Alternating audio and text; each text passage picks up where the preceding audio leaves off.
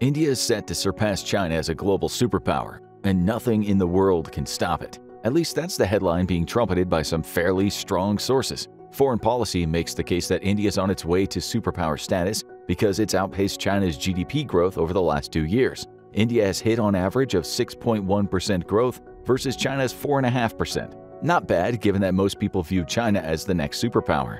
The Guardian also points out that India is slowly climbing the superpower rankings. In 2022, it reported India managed to overtake the UK as the world's 5th biggest economy, showing again that India is on the economic rise. But is a good economy enough to make India a superpower? More importantly, is it enough to help India surpass China, the greatest rival for superpower status? We'd argue that it isn't, and we could come up with 10 reasons why India is going to stay in China's shadow when it comes to its superpower status. Number 10. Nuclear capacity. Starting with a bang, almost literally, is how India stacks up to China when it comes to its nuclear arsenal. Both India and China have nukes. They're 2 of the 9 nations that possess them. But when it comes to the sheer size of their stockpiles, China is leagues ahead of India. According to the Arms Control Association, ACA, India currently has 164 nuclear warheads ready to fire. That almost puts it dead last in the list of 9 countries, with only Israel having fewer at 90. As for China, well, it's ahead of India in the nuclear game. Estimates vary on the number of warheads China has in its stockpile. The ACA says 410, as verified by independent experts, which is almost 3 times more than India. However, an October 2023 report from the Pentagon places the number at above 500,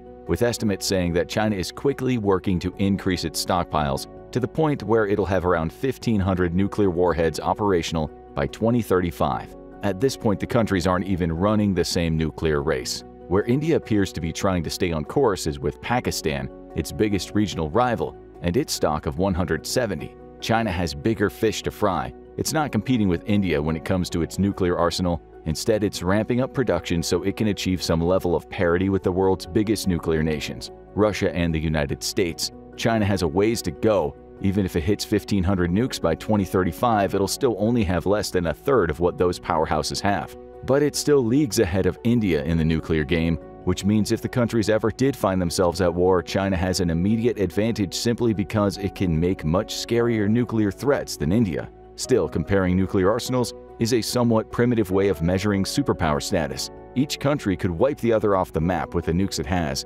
So let's take a look at another reason why India won't surpass China. One that suggests India may not be the economic powerhouse some in the media are touting it to be. Number 9. India won't become an economic powerhouse.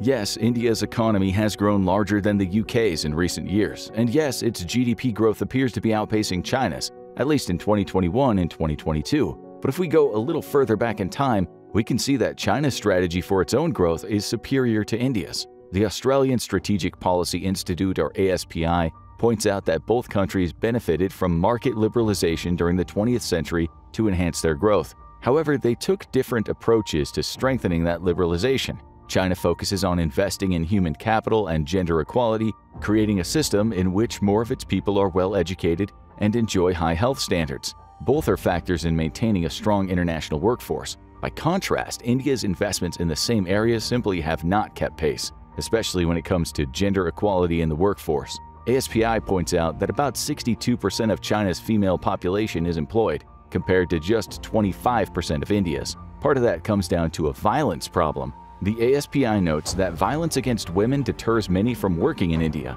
Regardless, the end result is that China's total factor productivity, TFP growth, a measure of productive efficiency that influences output, far outpaces India, even though China's TFP has slowed down in recent years. None of this suggests that India's economy is weak.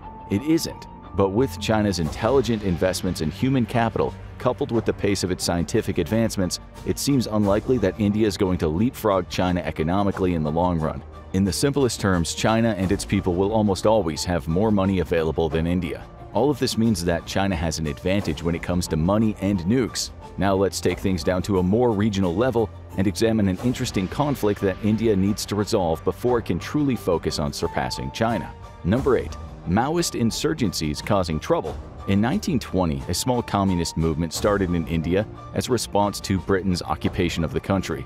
Though anti-colonial in nature, this movement planted the seeds of Marxism in the small southern state of Andhra Pradesh. Even when India achieved its independence in 1947, those seeds continued to grow, creating a small but dedicated population of people with communist leanings in India. It didn't take too long for those communists to rebel against the powers that be in India. This all started in a small Naxalbari village in 1967.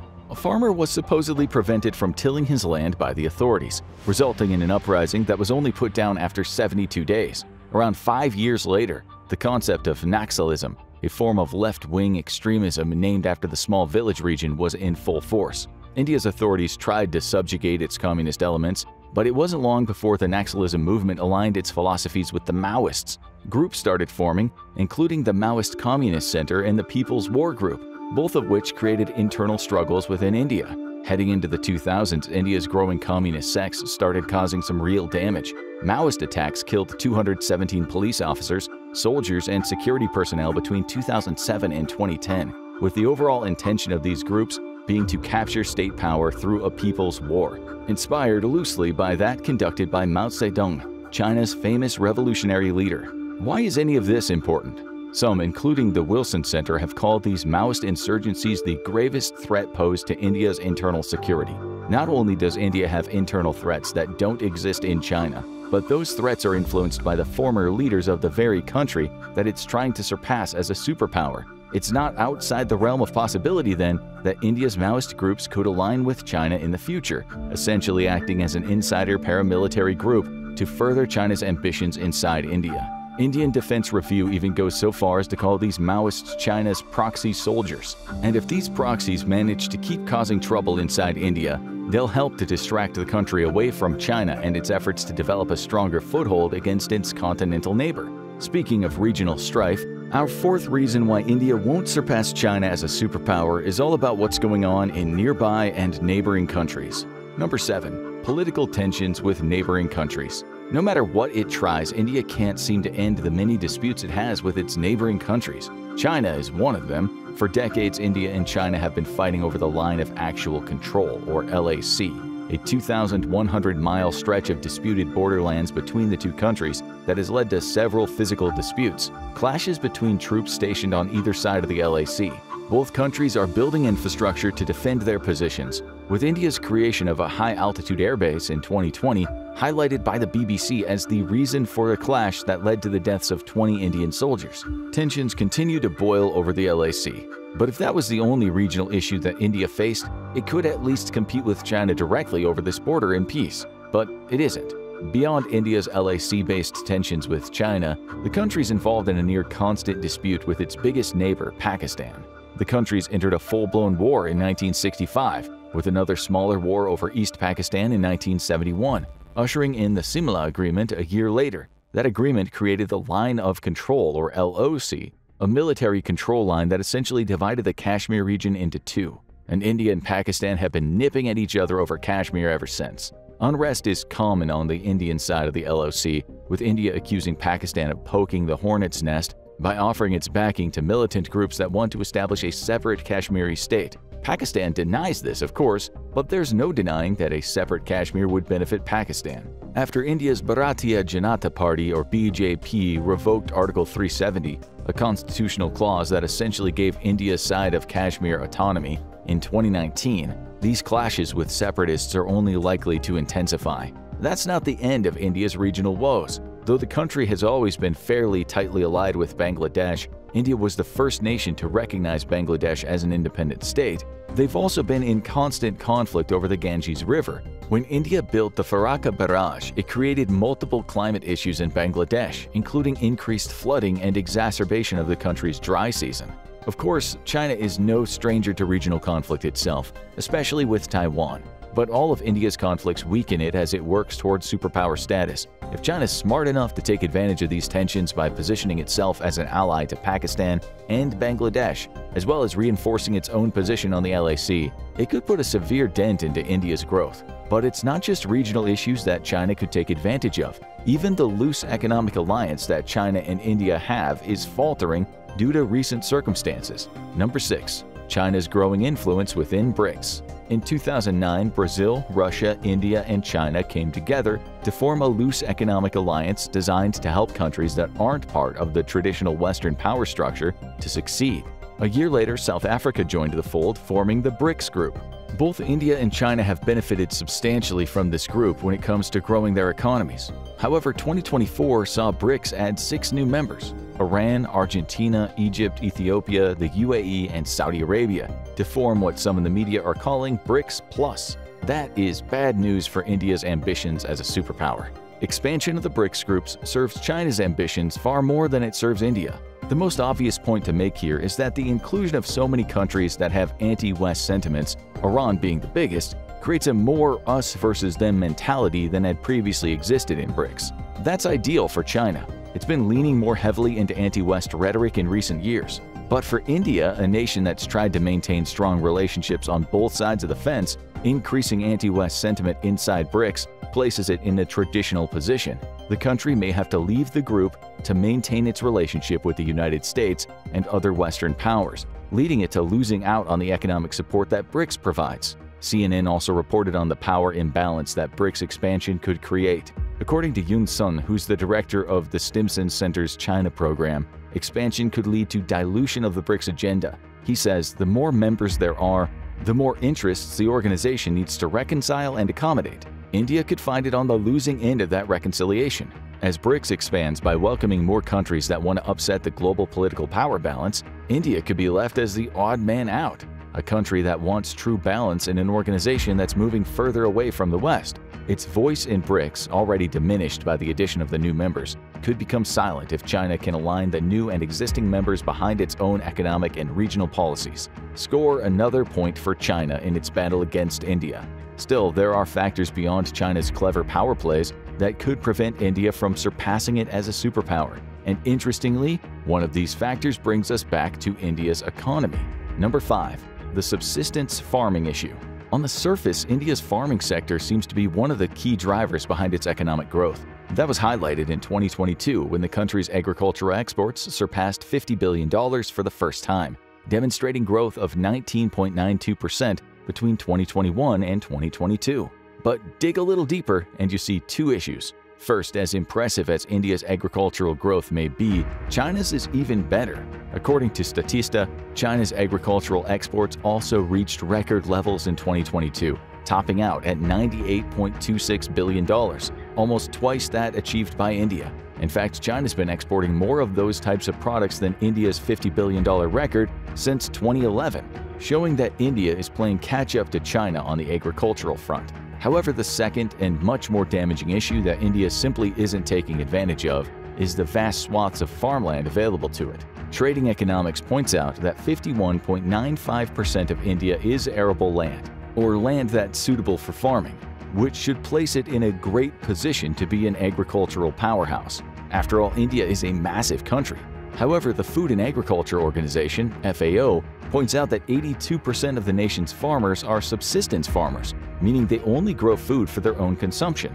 Around 70% of India's families rely on agriculture for their livelihoods, with very few of those families actually exporting the crops they grow. The FAO points out that this focus on subsistence farming means that India has achieved agricultural self-sufficiency, which is a major point in its favor for superpower status. However, due to farming being mostly regional and resource-intensive, sustainability issues are a massive concern that prevents India from reaching its full economic potential on the agricultural export front. In short, most of India's population relies on farming to live, but India itself isn't seeing massive economic benefits from its agricultural activity. It could even be heading toward an agricultural apocalypse if it doesn't make an effort to develop widespread sustainable practices. So India's agricultural system, despite being self-sufficient, is below modern standards. And that isn't the only area in which the country falls short. Number 4. Below standard infrastructure. India's population is exploding. According to the United Nations, the country's population reached 1.425 billion and change in April 2023, bringing it level with China, and it has only continued to grow to the point where there are more people in India than China right now. If superpower status were judged on population alone, then India would be at the top of the pile, but it isn't. And India's rapidly growing population is causing more problems than it's solving, especially on the infrastructural level. Transport, energy, sanitation, education, digital capacity – these are all infrastructural issues for which India is lagging far behind China. And despite the country's Prime Minister, Narendra Modi, making huge investments in these areas, there's no denying that much of India's infrastructure is antiquated and unfit for its people, especially in more urban areas. Worse yet, much of India's modernization efforts are being overseen by private companies that are pocketing huge amounts of money in exchange for their admittedly fruitful efforts. Take Mumbai as an example. The city, which is just 6 times larger than central Paris according to Yahoo News, hosts 20 million people. The rapid urbanization of that city has led to a clear divide between its poor and its elite. Rents are soaring sky high, and slums are developing at a rapid pace, making India's approach to developing its infrastructure one that may alienate millions of its people.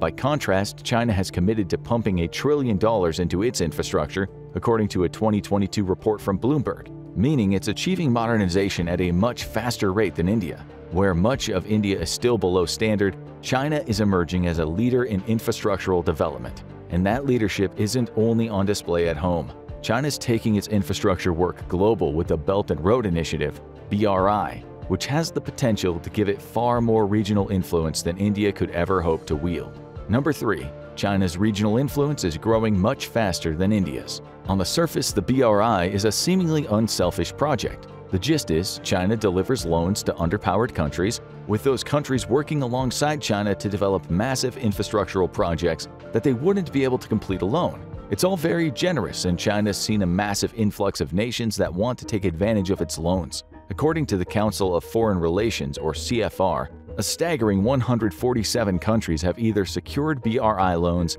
or are interested in doing so. That accounts for about 2/3 of the global population. However, China has more sinister intentions behind the BRI. Beijing's geopolitical ambitions are made clear when you examine the wording of many of its BRI contracts. According to CFR, one study analyzed 100 of those contracts and found that most contain clauses that are extremely favorable to China and potentially damaging to India. Take the clause that bars any of China's BRI debtors from seeking to restructure or consolidate their loans with the Paris Club as an example. This group, of which India is a part, could offer a way out for nations that find China's loan conditions too difficult to meet. But they don't have that recourse, which means India has no way to get in on the BRI action through the back door. Even more worrying is the clause that says China has the right to demand repayment of its BRI loans at any time. It's yet to exercise this clause, but it's a dangerous piece of language at any point. China could use it to demand payment from countries that don't have the money. That would play right into China's hands. It could use the debt leverage it's created to establish bases within those countries in exchange for all the infrastructure it's built. Thus, China's regional presence grows stronger, easily surpassing that of India's. For its part, India has already come out against the BRI. It was the only member of the Shanghai Cooperation Organization, an intergovernmental group focused on building regional relationships in Asia, to voice opposition when plans were first proposed in 2018. That isn't going to help it much. China forged ahead with the BRI anyway, and it's built so many regional ties that it could theoretically surround India if the nations ever went to war, and that regional lockout could cause more problems for India on the energy front, leading us to our penultimate reason why India can't surpass China as a superpower. Number 2. India depends on foreign energy even more than China. Both India and China are highly dependent on foreign energy, but India is far more dependent than China, and that dependency is likely only going to grow worse in the future. According to the International Trade Association, India is the 3rd largest consumer and net importer of crude in the world, as it imports more than 80% of the oil it uses. Expanding the scope to all types of energy, India lands 5th overall and will likely rise to 3rd by 2030, behind only the United States and China. The Wilson Center points out that India's dependence on foreign oil will rise to 90%, according to the U.S. Department of Energy projections, meaning it would face an energy crisis were it ever to enter a conflict with China. Of course, China's situation isn't much better. The China Power Project says that 67.3% of the country's crude oil supply came from foreign sources in 2019, with that number likely to rise closer to 80% by 2040. That would put it on par with India right now, but below future projections for the country. But more worrying for India on that front is that China has an increasingly strong alliance with Russia, one of the world's major oil producers. India cooperates with Russia too. However, that relationship is slowly being strained by India's seeming lack of interest in joining in with the anti-West rhetoric that both Russia and China espouse. It's not outside of the realms of possibility that the future may see Russia choosing China ahead of India for oil exports, placing India in a bad position. In the worst-case scenario, China could also leverage its BRI infrastructure to essentially cut India off from many other possible suppliers, creating an energy crisis in the process. Combine all of that with China's wind and solar projects. The Guardian says it's on course to reach its 2030 goals by 2035, and you get a country that has stronger ties to oil-producing nations while doing more than India to bring energy production, quote, in-house. That's worrying for India. But it's not as worrying as the final reason why India can't surpass China as a superpower. Its military simply isn't strong enough. Number 1. China's military outpaces India's in almost every way. When it comes to military might, China is leagues ahead of India. We've already covered the nuclear situation, but China has around 550,000 more active-duty military personnel than India, according to Global Firepower. It also spends a lot more, about $230 billion per year compared to India's $54.2 billion, and beats India on practically every level on the equipment front. China has more planes, tanks, armored vehicles, and ships. India's left in the dust almost every time. The only areas where it comes out on top are its contingent of reservist troops, 1.15 million to China's 510,000, and its paramilitary forces. In the case of the latter, India has around 1.9 million more people who are part of paramilitary forces, but given that these groups aren't official parts of India's army, they're simply not as reliable as its active military personnel.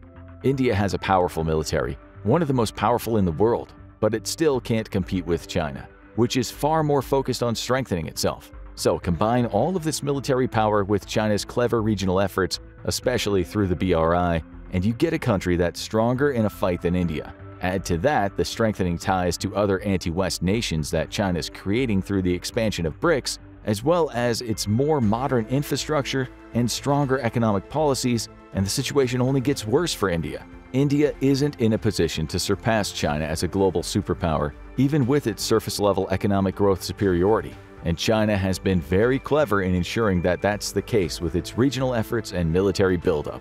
All we know is that if the two nations ever went to war, our money would be on China coming out on top. But what do you think? Are we underestimating India as a superpower, or has China managed to successfully cut it off at every turn? Tell us what you think below.